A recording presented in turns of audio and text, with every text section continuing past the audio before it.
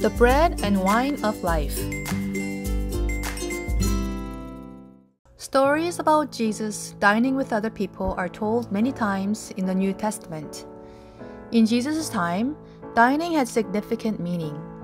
Having a meal with someone showed how close they are, and people often showed their faith through fasting or the act of not eating. Since eating or not eating was so important, Jews often observed Jesus and whom he ate with and when he fasted.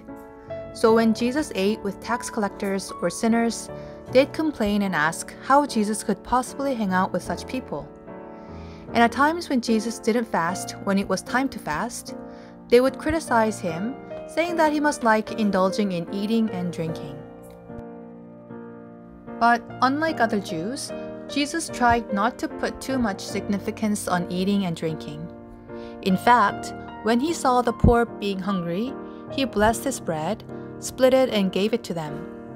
That's when he fed thousands with 5 pieces of bread and 2 fish. It was a true miracle indeed.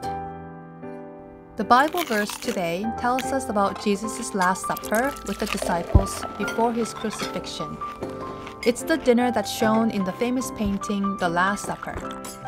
Jews usually ate lamb during Passover, but in this meal, Jesus humbly ate bread and wine with his disciples. And this bread and wine signifies the true food and drink of eternal life that we must eat and drink.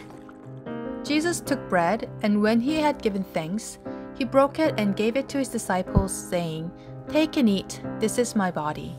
Then he took a cup, and when he had given thanks, he gave it to them, saying, "Drink from it, all of you.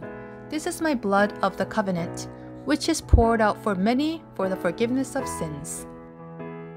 After Jesus was hung on the cross, that's when the disciples realized that the bread and wine Jesus gave to them at this supper was actually his own body and blood.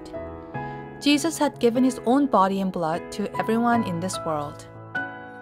From the days of Jesus to the present, the meanings of meals and dining has constantly changed.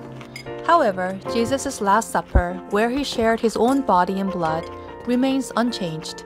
And what's remembered is the fact that this bread and wine is Jesus Christ who gave us eternal life.